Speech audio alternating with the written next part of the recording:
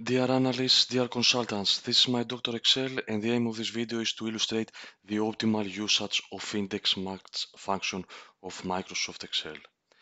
Index match is a powerful functionality of Microsoft Excel. It's the new generation of VLOOKUP. It's a functionality that all analysts, that all consultants need to know. This functionality enables users to look at a dataset with multiple rows, with multiple columns, and result in the figure in the cell that matches their conditions. These conditions can be either at one or more columns, can be at one or more rows, and can be at any combination of number of rows and columns. We will start illustrating our index match functionality with a simple example. First of all, here we have the dataset that we will analyze in this first example. We have the city, all the 5 rows have the city New York. Column B has the 5 sales teams that we will examine. Column C has the name of the sales team head. Column D has the number of millions in dollars that each sales team managed to generate in the previous year. And the column E has the number of the members of each sales team. So what we would like to find out via our index match functionality, every time we change the sales team from sales team A to sales team B to conclude to a different to the specific head of this sales team. But every time we select this attribute and now instead of willing to know the name of the sales head, we will not know the member of the sales team. This functionality illustrates how many members this sales team has. Let's validate that the function that we have already written works well. For example, sales team B, member of sales team are indeed 6. For sales team D, again, the member of sales team are 6. For the sales team E, the members are 7, and if we select from member of sales team sales in dollars, it's almost 9 million. The same, these figures match. And if you select the name of sales team head is Andy. So this is how index match is supposed to work. Let us write it together in order to explain it. So first of all, we write index.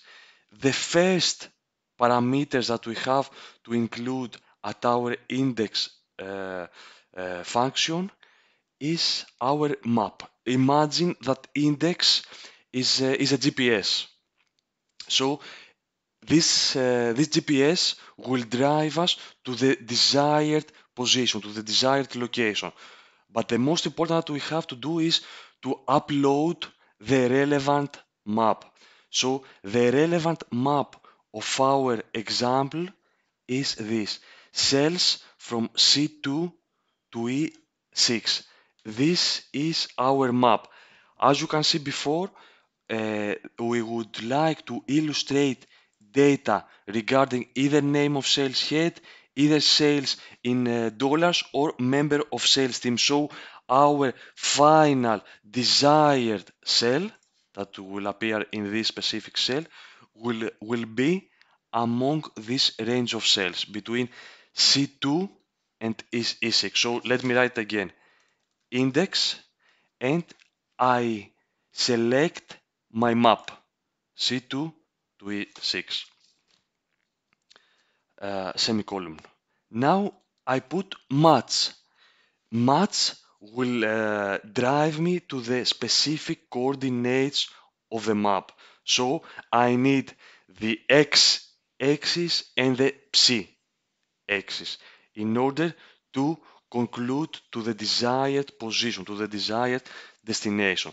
So first of all, let's go to the vertical. axis. This is how it works. Match what we would like to find at the vertical axis, the name of the sales team. So my lookup value regarding the vertical axis is sales team, the cell that contains the name of the relevant sales team. So at my example, cell H7, that is sales team AE at this example. But as you can see, it is adjustable, and every time that we change the sales team, the name of the sales team, our final output is supposed to change. So H7 semicolon, where to look at these cells, because one of these cells must contain the name of the sales team. Again semicolon, and then I put 0. As you can see here, the Excel helps me regarding the next parameter that I have to include, and regarding the exact match, this is how we will use index match. With exact match, we put 0 and we close the bracket. So now we have defined the map, we have defined the position of the vertical axis, and now we will go to the next axis. Again, semicolon, match, and what is the next that we would like to match? The header, one of these three headers. So we would like our cell to have as output either the name of the sales team head, either the sales in dollars, either the number of member of sales team. So this is the next adjustable cell in our example. Where to look at this cell? In these three cells, CE to E, C1 to E1, and again same column, 0 to exact match. I close my two brackets, I press enter, and of course my output is Andy, because regarding the sales team E and the name of sales team head that I'm looking for is Andy. If for example I change this to the sales in millions, we have the almost $9 million. If I change to member of sales team, I have 7 members. And if I change from sales team E to sales team 1, now that the members are 8, the sales in dollars are about 2 millions, and the name of the head is Jack. So we illustrated the optimal usage of index match function in a very simple example. This example contained a dataset, and we would like to look one condition at the column B and one condition at the row 1. This was our two conditions. Now let's move to our next example. Here we see that we have a slightly bigger dataset. So now instead of only New York, we have other 4 cities as well: Los Angeles, Chicago, Houston, San Diego, with similar data. So each city has 5 sales team A, B, C, D, E, as you can see here. The number of sales team head for each sales team for each city, the sales in dollars that they generated in the previous annual year, and the member of each sales team. Now, what we would like to illustrate, to have two criteria. So we will have to select the city and the sales team in order to find the name of the head, the sales in dollars, and the member of sales team. So let me have an example. If instead of Chicago I put Los Angeles, and instead of sales team A I put sales team B, we can see here Los Angeles sales team B, yes, Kate is the head, 1.3 millions in sales and 9 team members. If I go from Los Angeles to Houston and from sales team B to sales team E, Houston sales team E, here David the head, 2.8 millions in sales and 8 members of sales team. So this is the way that our index match function that looks in two columns now is supposed to work. I remind that in the previous example we were looking at one column and at one row. Now we are looking at two columns. So a little bit harder example, but we will be able to understand this and go to the final example that will enable us to look at multiple columns and at multiple rows. So I will rewrite the functions in the next column. So what we are looking is I put index. As before, we have to include for example, for the name of sales team head, the map. Where are my data for name sales team head? My data are here in cells C2 to C16, C2 to C16. I press semicolon, match. Now what I want to look for, I don't want to look for just for Houston or just for sales team E, but I want to look to the combination of these two criteria, city and sales team. So I will put city, I will press the end, Shift 7, and the sales team. Now this formula enables me to combine these two parameters, these two conditions, city and sales team. Semicolon, and I will go to my data. I will go, now my vertical axis has 2 points. So the point of city, I will select A2 to A16. Again, I will press the end, and I will go to the sales team B2 to B16. I will put, so the whole range of the city data and the whole range of sales team data. Again, I will put semicolon, I will put 0 for having the exact match. I will close my two brackets, and now it's the tricky part. I will have, instead of press enter as before, I will have to select Control Shift Enter. So we see here that our data is valid. David, as you can see here, Houston sales team E, yes, David is the head. But as you can see here at my formula, we had two brackets at the beginning and at the end. I didn't put these brackets manually, but in order to fill them in, I put Control Shift Enter. This is the way that Excel understands that now this is not just a function, but it's an array that has to look to multiple columns. In order to do this for sales in dollars and for the number of members of sales team, I will copy my formula. I will rewrite it in the next in the down cell.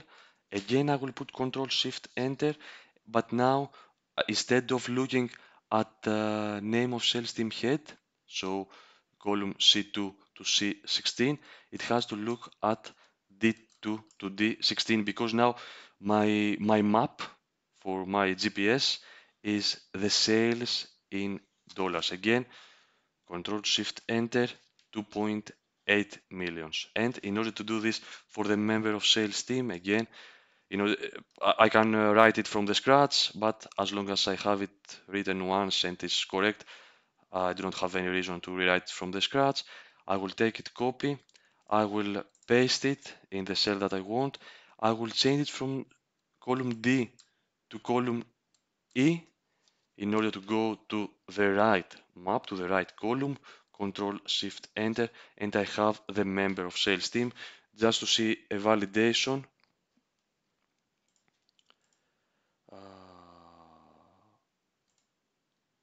New York, sales team E. As you can see, we have Andy as the head, 8.9 million in sales, and 7 members of the sales team. Now let's go to the last example, to the little bit harder example. That now instead of looking just at two columns, we also have to look at the one row, because it will not be at distinct cells, it will not be at separate cells, but now it also would be customizable. What I mean, we have Houston as city, sales team A as sales team, and now we can select, instead of member of sales team, the sales in dollars that appears 5 million, Houston sales team A 5 million, which is the head, it's done, and the member of sales team are 9. So again, this is the optimal usage of this function. Let us rewrite it together. Sorry, let us rewrite together at the next cell. So, as before, index, my map. Now, my data is somewhere between here, between cells C2 to E16, because I do not know the row of my desired data, but I also do not know the column of my desired data. Match, as before, I will select Houston, enter, press end, sales team A, and I will go to both column A and to both column B with the exact same way as before, semicolon 0, I would close the bracket, and in order to conclude to the right column, again semicolon, match, I will select the customizable parameter that will be member of sales team, semicolon, somewhere between here, one of those three cells, semicolon, 0, I close my brackets, Control Shift Enter to make it an array, and the final output is 9. So if I change from Houston to Los Angeles sales team A, member of sales team 6, and sales in million euros are 4.5. So this is my Dr. Excel. This is the optimal usage of index match function. Thank you for staying at our channel. Please subscribe at our channel and like our video.